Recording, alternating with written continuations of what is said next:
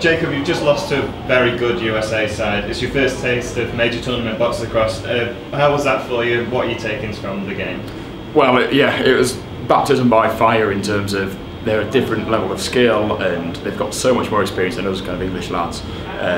But I think I really enjoyed the challenge and it hit me in the third quarter. But I managed to kind of reset, take a breath and play my game in the fourth and kind of let in only 3 or 4, which I'm really pleased and really happy with. And the boys in attack hustled really hard and got some really nice goals. And the boys at the back, unsung heroes, always working. And yeah, you came on in the second half. You ended the game with 20 saves and an 80% save percentage. So not bad for your first half of box lacrosse in a major tournament. Not super. That absolutely shocked me. That does. No, very chuffed. Credit to the lads. They stopped the ball first, and then eventually it gets to me, and they put in an absolute shift today.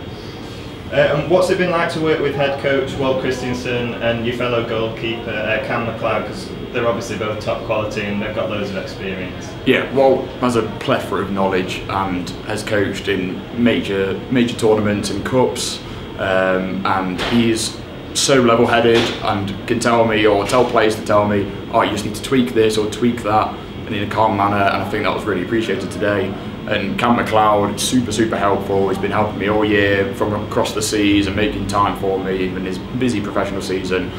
So all the credit kind of goes to them for helping me, and I wouldn't be here without them.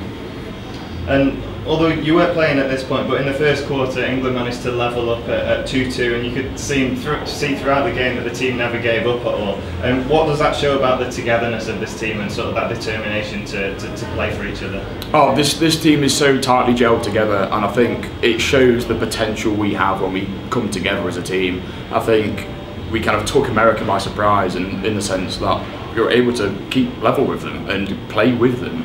And I was really chuffed watching that along the bench, and we're playing at such a great speed that I think England is just rising. And so you've got a rest day now before a game against the Haudenosaunee, the last pool stage game. USA beat them on Friday. What are your thoughts ahead of that game? Oh, I think they're a really skilled and really experienced team. I think it's going to be a great challenge for the boys.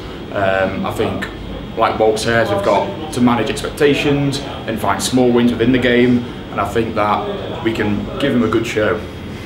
And just finally, what are the plans for the rest day tomorrow? Is it just all about recovery? I know you've got a training session as well, but what's the plan really? Yeah, no, it's look after your body, it's eating right, even in America, making sure we've stretched and as a team and getting the right recovery with the excellent physios on stand, and maybe if we get some spare time we can come down here and watch some more lacrosse.